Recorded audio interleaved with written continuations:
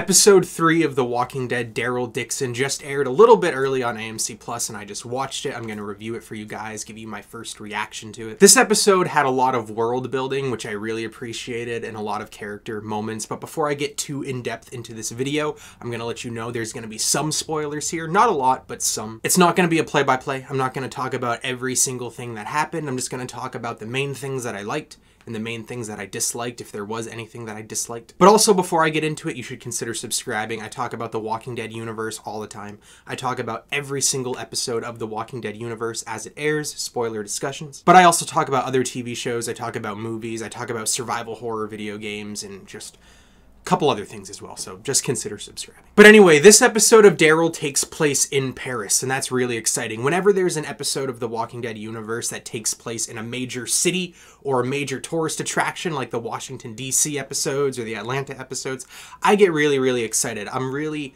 curious, and I'm always excited to see what they're gonna do with really popular, well-known locations. We don't see the Eiffel Tower up close in this episode, though we do see it in the distance quite a bit, but we also see a bunch of other tourist attractions, including Jim Morrison's grave, which I wasn't expecting, and they played a French version of People Are Strange by the Doors, and I thought that was pretty cool. But also on top of that, we have a lot of scenes that take place in the catacombs of Paris, you know, with like all the skeletons and the bones that line caves. I don't know why, but I wasn't even considering that we might see that in this TV show, but once we did see it, I got really excited. I think that's really cool. Not only did this episode have a lot of world building when it came to different locations that we've never seen before, but we also get to meet different groups of people that we've never seen before as well. The vast majority of this episode takes place in an underground club that's in the catacombs, and that was kind of cool. It was really, really weird. There were like dancers and singers, and it looked very, you know, present day, modern day before the apocalypse, and it was really funny seeing Daryl's facial expressions. It honestly reminded me of a place that Fear the Walking Dead would have happened upon in the very early Dave Erickson era of the show, and that was kind of cool as well. Though the leader of this group turned out to be Isabel's ex. We met him in the flashback at the start of the apocalypse, and I'm not quite sure how I feel about this, because at the beginning of this episode, when it showed the previously on Daryl Dixon, it reminded us of the plot line with her ex, and then I immediately thought, if he's still alive, if she re-meets him 12 years later, I'm not sure how I'm going to feel about that, because that's very unrealistic, that's very unbelievable that that would happen, and of course that's what ended up happening here. So I'm not sure how much I like this, because I don't like how the Walking Dead universe feels like they can't leave any loose threads. Like, for example, when they brought Morales back in season 8 of The Walking Dead as a savior, I didn't really like that. I wish that they left it open. I wish that he just left with his family in season 1, never to be seen again. It makes the universe feel bigger. It makes the universe feel more realistic. And the fact that we re-meet every single character, that every single character is starting to get closure, and people are starting to re-meet people years and years and years later, it's just kind of unbelievable to me. But with that being said, I'm not completely mad, because this character is interesting. His performance is good. I'm really curious what he's going to do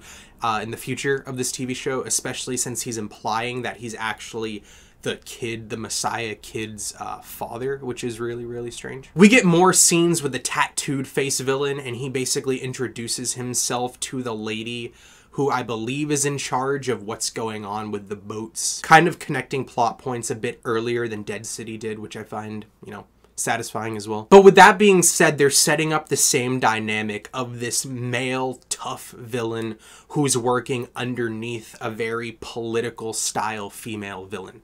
And in Dead City, I complained about this in the finale because they did it twice, and they did it in the final seasons of The Walking Dead, and they did it in Fear the Walking Dead, and it's just getting annoying. Like, why does every villain have to be working underneath a more political villain? It's like we've seen this plot line a million billion times. Though when it comes to this lady, I'm forgetting her name, and what she's doing, we see her and this group of people experimenting on a variant walker, and that's really exciting to me because I want to see more variants in this universe. But I'm not quite sure what they were doing. I'm not sure if they're basically experimenting on variants and creating the variants, and if that's the case, I really wonder how and why they're doing that and how their variants ended up in the United States. But I also think maybe they're just experimenting on variants to see how they became variants, what's different about them compared to other walkers. That's what I think is happening, but I'm not sure. With this episode of of Daryl, I'm starting to notice even more that I think the pacing feels off. Not the overall pacing of the show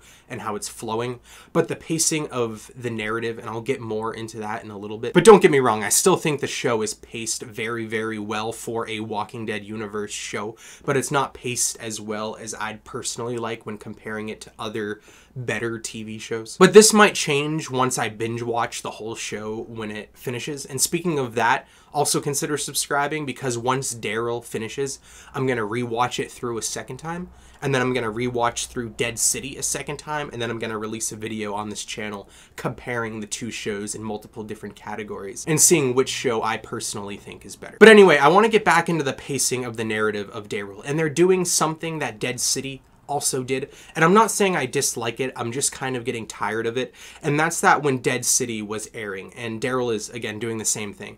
They're doing this thing with the narrative where the characters know a lot of information that the audience doesn't, and as the episodes progress, we learn more and more and more, and then by the time that the first season is over, we learn that motivations and intentions of the main characters weren't what we initially thought. And it kind of makes for a disjointed first watch, because some things aren't adding up narratively, we don't quite understand where people's headspaces are at and why they're doing what they're doing. And again, it just kind of makes the first watch feel a bit cluttery in terms of dialogue and narrative pacing, but I think that this is a problem that's not really going to be a problem once I watch through it a second time and actually know where it's going. It's just kind of odd to me personally that Dead City did this, and it feels like Daryl is doing this at the same time. I kind of wish that narratives were a bit more straightforward in at least one of them. But anyway, that's my quick and brief thoughts on the newest episode of The Walking Dead, Daryl Dixon.